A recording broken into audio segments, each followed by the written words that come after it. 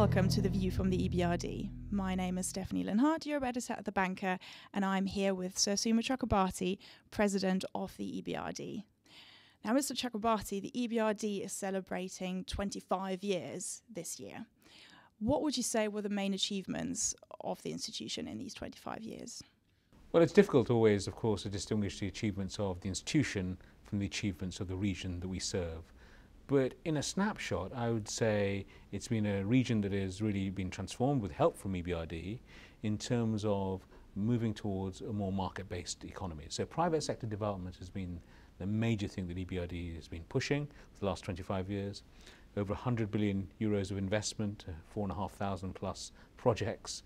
So the projects have been very successful as well. But particularly if you pull them all together, then you can see the impact, the systemic impact, with so many of our countries of operation now becoming much more free market economies, which is essentially what EBRD was set up to do.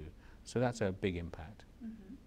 Well, a lot has changed since 1991. You've added some countries of operation. You've added other topics to invest in. Now, this year's theme of the annual meeting is influencing change, the next 25 years.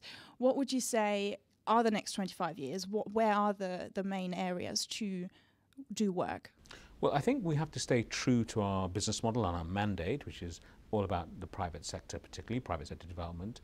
And we try and do that through two things. One is investment, of course, but the other is policy advice, policy reform. Mm-hmm. Both are very important to get the systemic change. And I think three themes come through very strongly.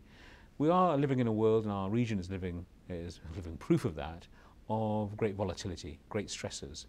And it's really important, therefore, we build the resilience of institutions, particularly in our countries of operation. So resilience is going to be a very important part of that.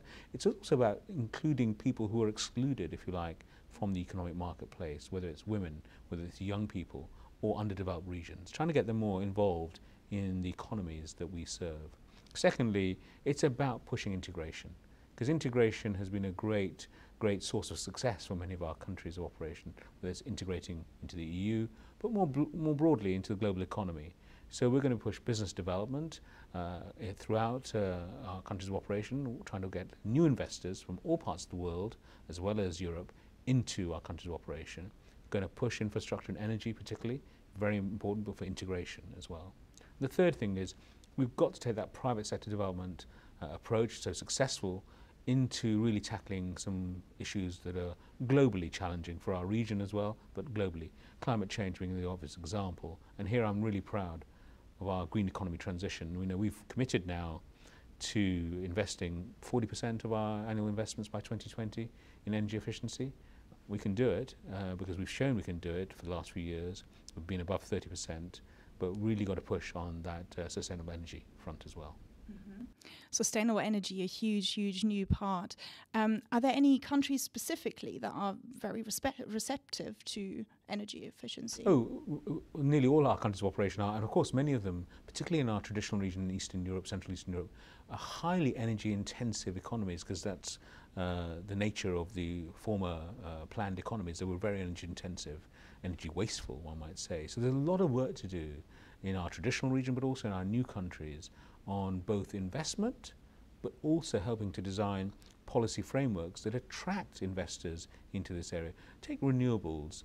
You know, the work we've done with Jordan, with Egypt recently, and trying to really improve their renewables framework so that they can attract investors to invest in solar and wind has been fantastic. And that's what I want to see more of. So it's a marriage again of that investment and policy reform, policy advice, that will attract more investment, I think, into the energy efficiency area. Mm-hmm. You've mentioned some new countries of operation there. Greece is also a new country of operation since last year. Now, you've done some investments there in the banks. What would you say is the situation now in Greece? So our shareholders, very interestingly, I think, asked us to operate in Greece until the end of 2020, so it's on a temporary basis, Greece and Cyprus, in fact, to help them recover from the crisis they've been through. And I think in Greece we are starting off with the banking system, because the banking system in any country is central to all parts of the economy. So we've taken equity stakes, as you say, in 4 of the systemic banks. We are also going to back that up with trade finance through those banks, but we're also going to do other things, not just the banking system. Because I think for Greece to really recover, we need those areas where Greece has comparative advantage, tourism, for example, obviously, but some other areas where Greece can act as an energy hub for Southern Europe, certainly. I think we need to invest in those areas too to back up what we've done in the banking system. So there'll be quite a wide variety of investments, I think, going forward in Greece. Thank you very much. Thank you very much.